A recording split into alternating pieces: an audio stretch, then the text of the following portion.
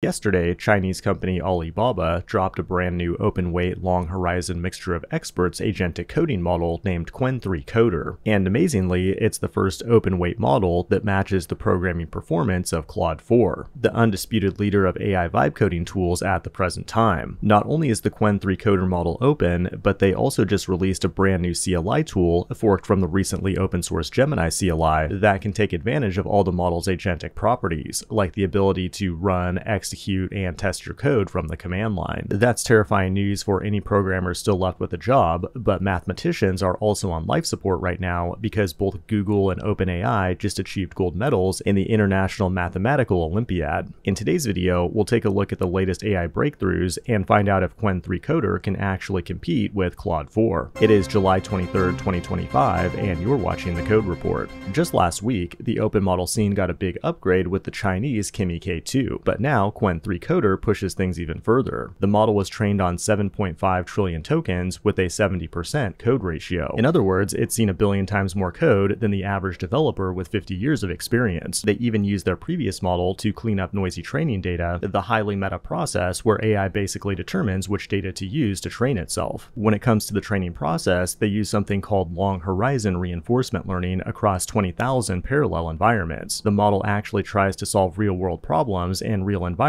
where it's executing and testing code. You can think of Qwen's training infrastructure like a coding bootcamp with 20,000 graduates all working on the same problem simultaneously, except they never get tired, never argue, and never ask, is this a breaking change? And the end result speaks for itself in these benchmarks. Based on this benchmark, Qwen is outperforming Kimi and GPT 4.1 and almost on par with Claude 4, but doing so with a much smaller model size, which is important because the bigger the model, the more electricity and GPUs you need to run it. What's also really impressive about Qwen3 Coder is that it has a 256,000 token context window that can stretch up to 1 million tokens. But for reference, that's enough to hold the entire codebase of most startups and all of their technical debt. Qwen3 Coder is an open-weight model, but if you think you're going to run it locally on your laptop, it's time for a reality check. To harness the full girth of the 480 billion parameter version, you would need tens of thousands, if not hundreds of thousands of dollars worth of GPUs, along with a large wallet to pay the electricity bill. Realistically, to try it, you'd want to get an API key from a cloud provider, then hook it up to the new Qwen CLI tool, which again is a fork of the Gemini CLI. Overall, this does appear to be a big leap forward for open coding models, but I doubt that it will make much of a dent in Claude's dominance in the coding world. To beat Claude, a company needs to release a model that's not only open and inexpensive, but that surpasses Claude's capabilities by a significant margin. Like OpenAI was recently supposed to release its own open model, but that's been delayed, with the rumor for the delay being that these Chinese models would absolutely crush it. That's just one of many L's taken by OpenAI recently, like Zuck gutting all of their talent, but OpenAI did get a big win a few days ago when they achieved a gold medal in the International Mathematical Olympiad. What's funny though is that they made a dick move by announcing this before the closing ceremonies of the event in order to overshadow Google and the press, who also achieved gold medal level performance. However, that ended up backfiring because it just made OpenAI look desperate. But if you want to write really good code with AI, you need to check out CodeRabbit, the sponsor of today's video. Their free VS Code extension gives you advanced code reviews right in your editor, and their new Fix All with AI feature passes all of CodeRabbit's review context directly to the AI code agent of your choice, so it can make all the changes for you. This saves you from needing to click on each review comment yourself, giving you more time to write even more broken code like a true artisan. CodeRabbit is free to use in the IDE and works seamlessly with VS Code and forks like Cursor and Windsurf. Download it for free with the link below to try it out. This has been the Code Report. Thanks for watching, and I will see you in the next one.